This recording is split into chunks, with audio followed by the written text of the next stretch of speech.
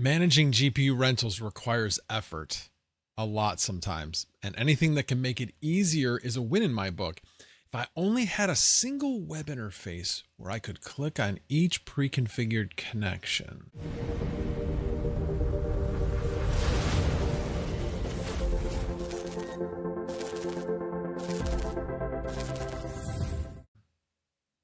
What's up, everyone? Max Voltage here. Today, I'm going to introduce you to the solution, Guacamole by Apache. I'm going to show you how to install it in a Docker container in Unraid, configure it with your remote sessions, and how easy it is to use. So let's get started. All right, we are going to wing this. I've seen a couple of videos. I think I know what I'm doing, but there might be a few mistakes along the way since this is the first time I am doing this. So let's give it a shot. So first off, I am in Unraid. We are going to head down to apps and updating content. And then I am going to type in guacamole. Actually, it's Apache Guacamole. It probably would still give it to me, but we're going to do that. And this is the one we want. This is the one without a database. We want the one with a database. So we are going to go ahead and click install. Yep, I already know what the default password. That's kind of cool that it gave me that. Alrighty, let's make this a little bit bigger so we can see it.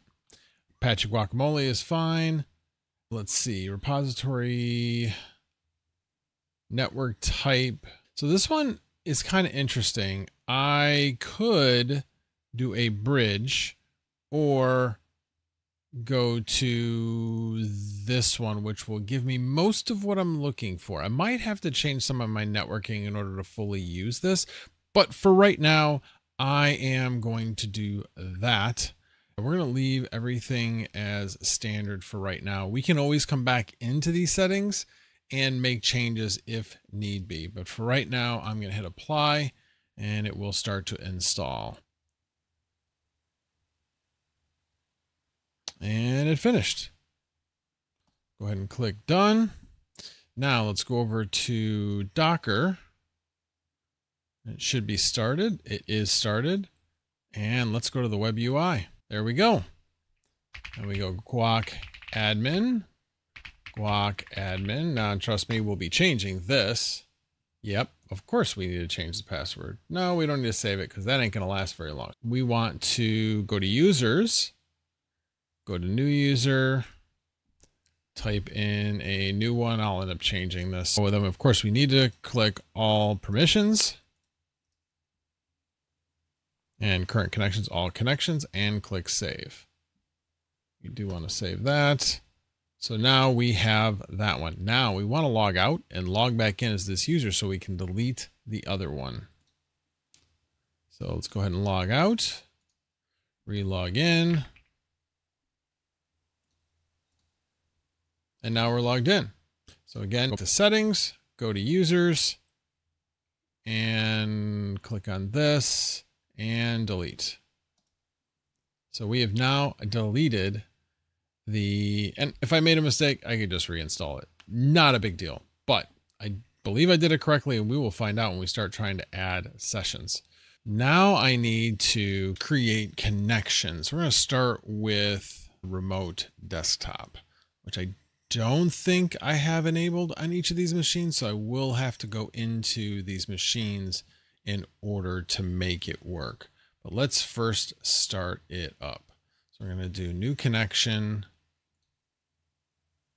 and this is going to be RDP. Many hours later, in fact, it's the next day. I did a lot of research. So basically, Windows Remote Desktop RDP on Guacamole is not going to work with Salad. And it's not necessarily specific to Salad. Maybe it kind of is, but generally it's WSL and Windows are going to be fighting over that RDP connection. And with Salad does use RDP as part of what they do. So it's just not going to work. I did finally get it to work. But again, I think that incompatibility, that where they're fighting over it, was part of my problem. I had to actually change remote desktop settings in group policy, restart, and then finally I was able to get that connection. I kept thinking it might have been routing settings or wasn't sure, but it ended up being settings in the actual Salad computer itself. Saw so many people struggling with that when they were trying to get RDP working. So kind of almost a relief that I don't have to worry about it. Probably won't be adding that many more Salad rigs. Probably will be deploying more Linux-based solutions with like Octaspace and Core AI, maybe more Vast. We'll see, but really going to be focused on SSH, Linux, SSH connections. So that's what we're going to go over here. So as you can see, I already have the Okta server done, but let's move on to another one so I can show you how it's set up. So let me go into settings, go to connections. We're going to go to new connection, and it just so happens it's an X470 board with a 5950X. So we're going to leave it at that. We are going to do SSH. I just always like to have a maximum of 1. I'm going to put this information in because that's the IP address. And this one is .244. And then SSH is port 22. Okay, so now that I've done that, go down here. There's basically just one other spot I want to touch on. Display, color scheme. I want white on black. That's what I want. And then font size, we'll just go with default, but let's just do 12. And I can go back in here and change it. And we'll click save. And then get out of this, go into home, and click on that. And we're in. That's cool. I really, really like this. So sudo su, and I'm in. NV top. And there's my NV top. Currently not doing anything on the system. I think this one has 1 out of the 2 rented right now. Not sure. They're very close together. As you can see, one's 36 degrees, one's 44 degrees. But I digress. But if I want to switch between, I just go over here. Now I'm in my Vast Octo server. Do NV top. Oop.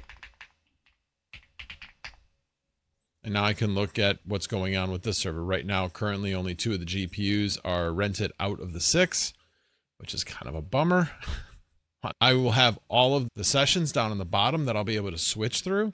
So I'm just going to keep adding from here all of my Vast rigs. I'm going to be adding the same exact, well, almost the same exact. The only thing that's going to differ is the IP address and maybe the login information, but everything else will be the same. And obviously the name of the connection will be different as well. But you can really, really make things a bit quicker if you click clone down here. And now I've got a new one that let's just call this VAS2 SSH. And I need to change the IP address of this one, which will be .11.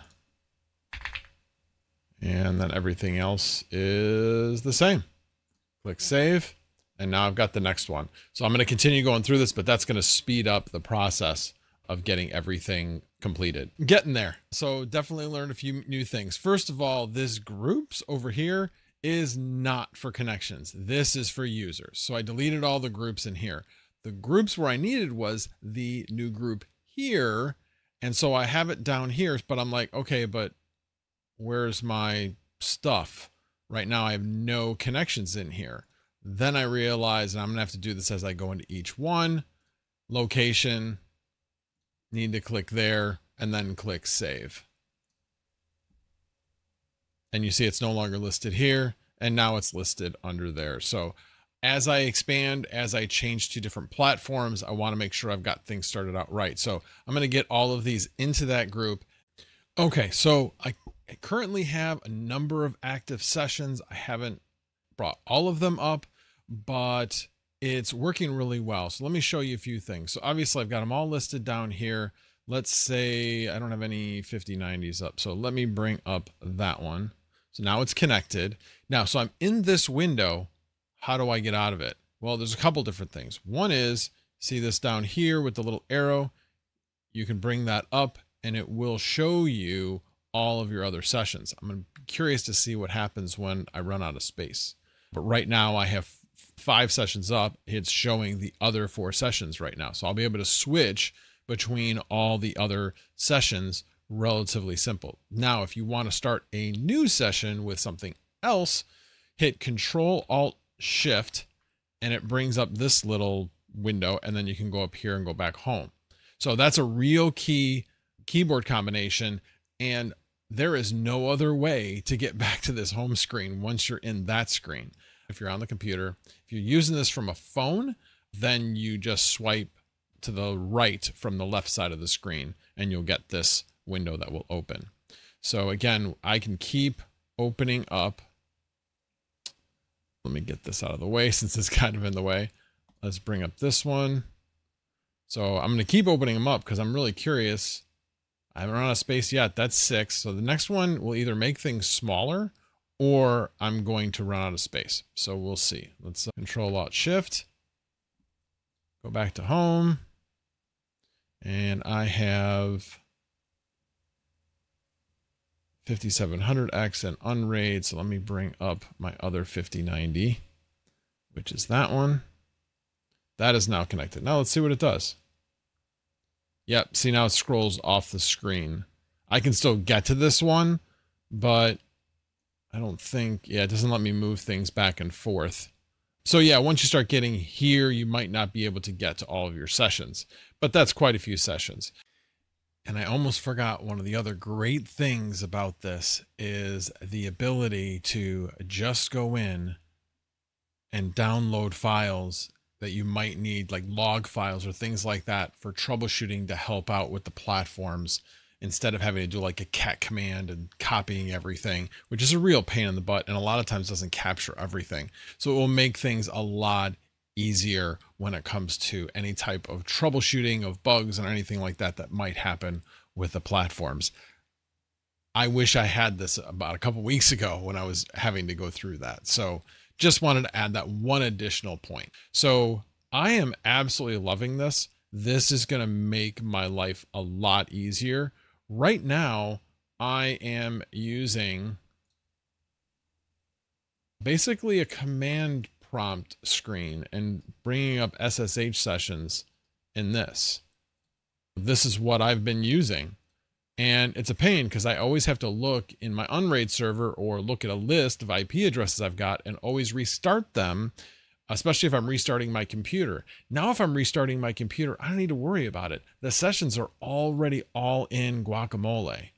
This is, to me, a game changer in being able to manage things much more quickly than I was able to do in the past. Hopefully in this video, you discovered and learned that guacamole isn't just a delicious Mexican food.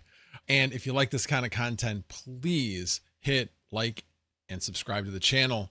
And also in the comments, let me know if this will change your workflow and how you manage your machines. I'd really like to hear your thoughts on using guacamole. Hopefully I showed how easy it can be to implement.